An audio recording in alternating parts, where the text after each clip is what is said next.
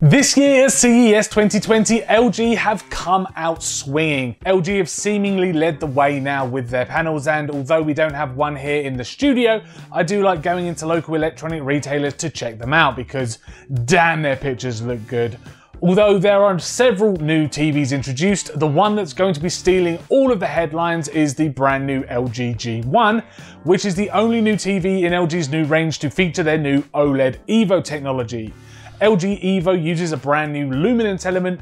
What kind of element that is unknown at this point, but it's said to produce a much higher brightness and clarity level in the overall image without sacrificing colour. But it's not just the G1, although impressive on our radars. The LG C series are also getting a new overhaul too, with the inclusion of the brand new Alpha 9 Gen 4 8K image processor with AI integration. The new processor not only produces some superb upscaling features, but it will also detect objects in the background in a scene. LG's AI Picture Pro can upscale those independently to ensure you receive the best image quality possible.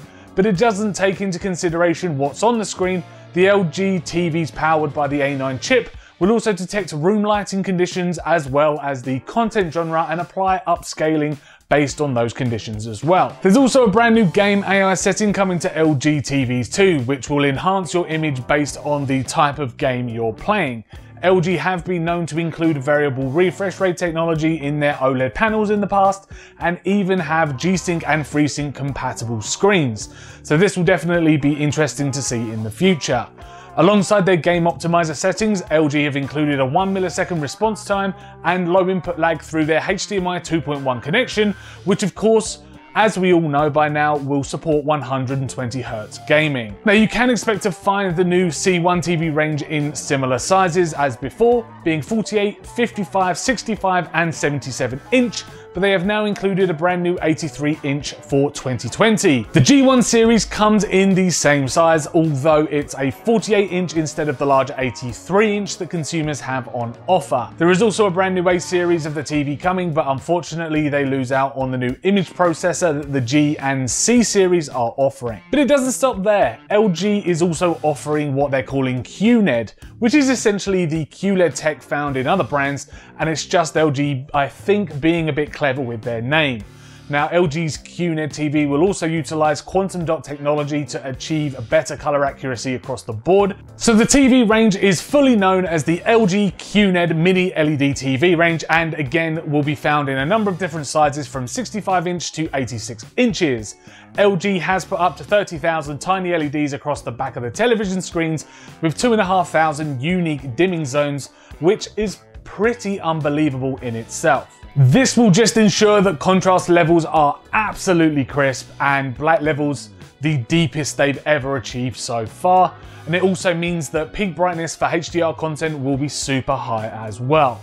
Now, other features for LG's 2021 TV lineup will include streaming services from both Google Stadia, which is a first, and GeForce Now, both of which will be seen as updates in the future, and you can expect to see them around Q3 to Q4 of this year. And also a brand new gallery stand. So if you're someone who doesn't have the wall space to mount these extremely skinny tellies, then you can put them on LG's brand new gallery stand. Pricing for that is to be announced, but I can't see them being that cheap, can you? There's also been a newly designed remote to fall in line with a TV's most popular features, being access to smart voice assistants and streaming services. There's also a new NFT panel in the base of the remote in which you can tap your phone against it and it will cast the content from your phone directly to the TV, and also vice versa.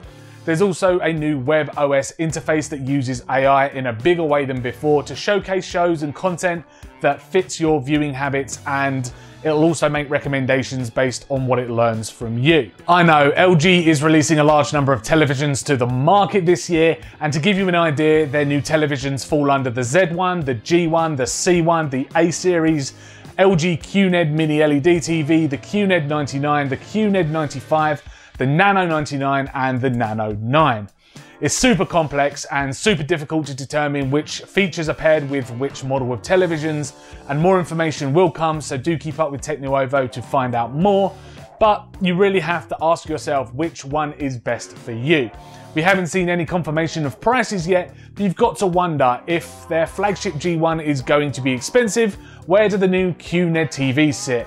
As the features here seem extremely grand as well. With the number of TVs launching, does it mean that the entry-level screens will be cheaper than we've seen before? Now, who knows?